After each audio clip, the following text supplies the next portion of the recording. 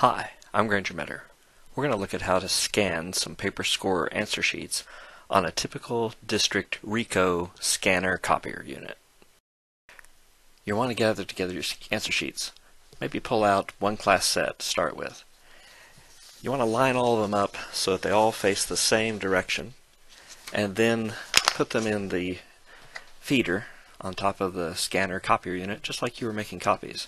But we're going to have to change some of the settings on the defaults so that it'll scan properly when we get this thing into Canvas via Paperscorer. We'll first look at the classic scan mode on a RICO. You're going to go through the address book, find your entry, and just select it so that it'll email to you. If you're not in the address book, you can always hit manual entry and type in your email address and put it in the system that way. Now you're going to have to change the scan settings, so pick that, and on original type, go to black and white text line art. On resolution, it may be too low. Change it to 400 dpi. That should work. Now you might need to change the auto density and make it one notch higher than the middle. Sometimes that helps with a scan. May not be needed. And then hit start, and hopefully your scan will go through. If you get a transmission error, it could be there's so many papers being scanned that the email is just too big. We found that sometimes you needed to limit it to maybe 15 papers and the scan seemed to go through, but other times we could get a whole class set through at once. So experiment. It won't hurt.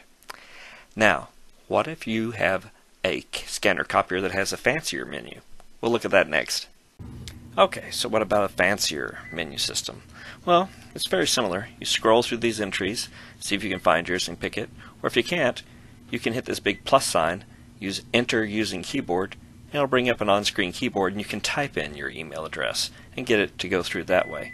Once you've got yourself selected, then you've got to go over here into the scan settings, and on that send settings, click that and check. Make sure you've got black and white text photo. Get that resolution set about 400 dpi. That should work fine. And then on density, if you want to, you can go one notch higher than the middle, and then hit start and scan away.